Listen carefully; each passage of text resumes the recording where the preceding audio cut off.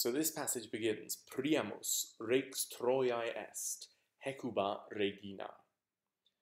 Now, Priamus in this sentence is the subject, which means Priam.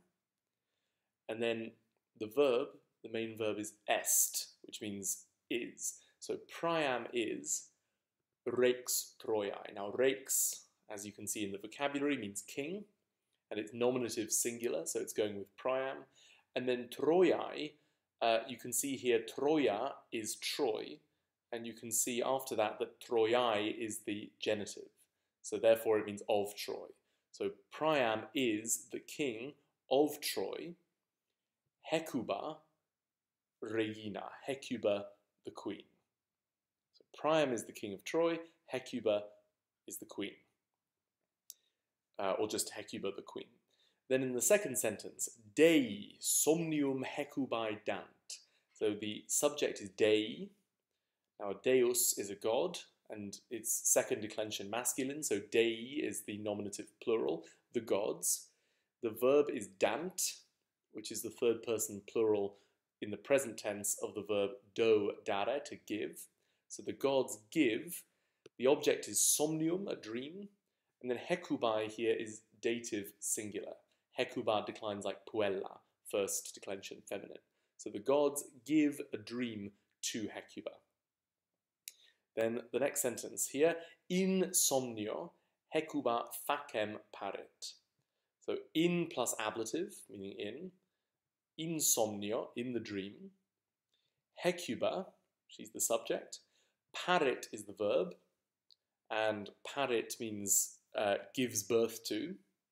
And then the object is facem, which is the accusative form of a noun meaning a torch or a firebrand.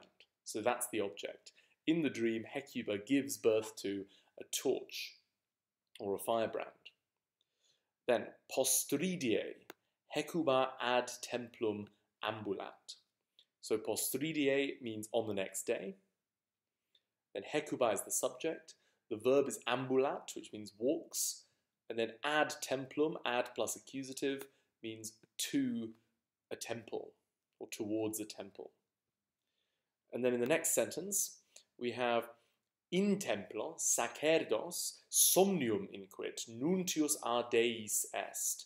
So in plus ablative, meaning in the temple, a priest, sacerdos, says, that's inquit. The word inquit is very common in Latin. It means he or she says, and it often interrupts direct speech, as it does here. So you get somnium, and then inquit interrupts that speech, and then the speech resumes with nuntius.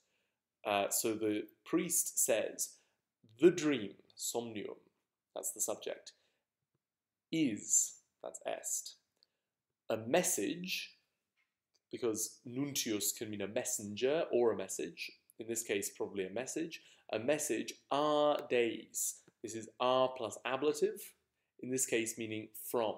So the dream is a message from the gods. Then the next sentence is puer tuus periculum portat. So the subject is puer tuus, your son, your boy. The verb is portat, brings, or carries, and periculum means danger. So your boy brings danger. And then the next sentence, puer exitium Troiae est. So the boy is, that's est, exitium, destruction or ruin, for Troy. So Troiae could be the dative singular. It could also be the genitive singular. So it could mean the boy is the ruin or the destruction of Troy. So you could translate it as dative or genitive there. The next sentence is Hecuba puerum mox paret. So Hecuba, mox means soon, paret means gives birth to, and puerum means a boy. So Hecuba soon gives birth to a boy. In the next sentence, Priamus servum vocat. Priam calls a slave. So Priam is the object, vocat is the verb, servum is the object. And then Priamus puerum servo dat. So Priamus is the subject, Priam. The main verb is dat, that means gives. The object is puerum, the boy, and then servo is the dative singular of servus, so it means to the slave. And then we get some speech here. Puerum gladio neca inquit.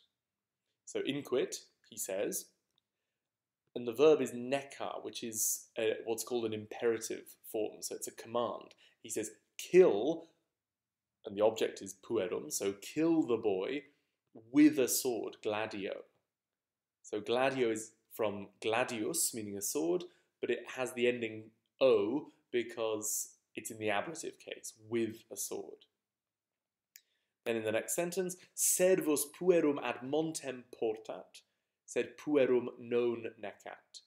So the slave, servus, carries the boy, portat puerum, to a mountain, ad montem. So ad plus accusative, and then montem is the accusative of the noun that means mountain. But, that said, he does not kill, non necat, the boy, puerum. And we know that it's not the boy doesn't kill because puerum has an accusative ending. So puerum must be the object. He does not kill the boy. And then we have puerum relinquit. He abandons the boy. Relinquo, relinquere is to leave someone behind or abandon them. And then puerum is, again, in the accusative case, an object. So he abandons the boy. Sed ursa puerum nunc invenet. But a bear, ursa is a bear, now finds, nunc invenet. So nunc means now, and invenio, invenire is to find. So a bear now finds the boy, puerum is the object. Ursa puerum amat et curat. The bear loves the boy, amat puerum, and looks after him. So curare is to look after. Or you could say the bear loves and looks after the boy. Then in the next sentence, servus ad montem reddit. The slave returns to the mountain, ad montem. And then puerum invenit. He finds the boy. And again, we know that the boy is the object because of the accusative ending, puerum. And then we get some more speech. Puer clamat vivit. So puer means the boy, and vivit means is alive or lives. So the boy lives, he shouts. And then he also says, puer donum deorum est. The boy, so puer is the subject, the verb is, which is est. Donum is a second declension neuter noun like bellum, which means a gift, as in the English word donate or donation. And then deorum is the genitive plural of deus, so it means of the gods. So the sentence means the boy is a gift of the gods. And then in the next sentence, servus puerum ad villam impera portat. The slave is the subject. The verb is portat, carries. The object is puerum, the boy. Then ad villam, ad plus accusative means towards. So towards the villa or the house.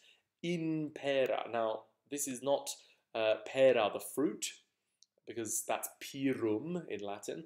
In Latin, pera is a backpack. So the slave carries the boy to the house in a backpack. The slave, so then we have this phrase here, servus puerum inquit impera porto. So the slave says, servus inquit, I am carrying, porto, the boy, puerum, in a backpack, or in my backpack, impera. So here, pera has the long A at the end because it's in the ablative case. And that's because it's coming after the word in plus ablative, meaning in. And you know that, that the slave is the subject, or I am the subject, because of the ending of porto. So porto means I carry. So you don't need to look for another noun to be the subject. The subject is contained within the verb porto. And then the second half of that sentence, Puerum paridem voco. So voco means I call, and puerum is the boy, and then paridem is the accusative, because it's agreeing with puerum, of the name Paris. So I call the boy Paris, or I name the boy Paris. And then the last sentence here, servus paridem nunc curat. So the slave, now, that's nunc, curat, looks after, and then the object is paridem, Paris.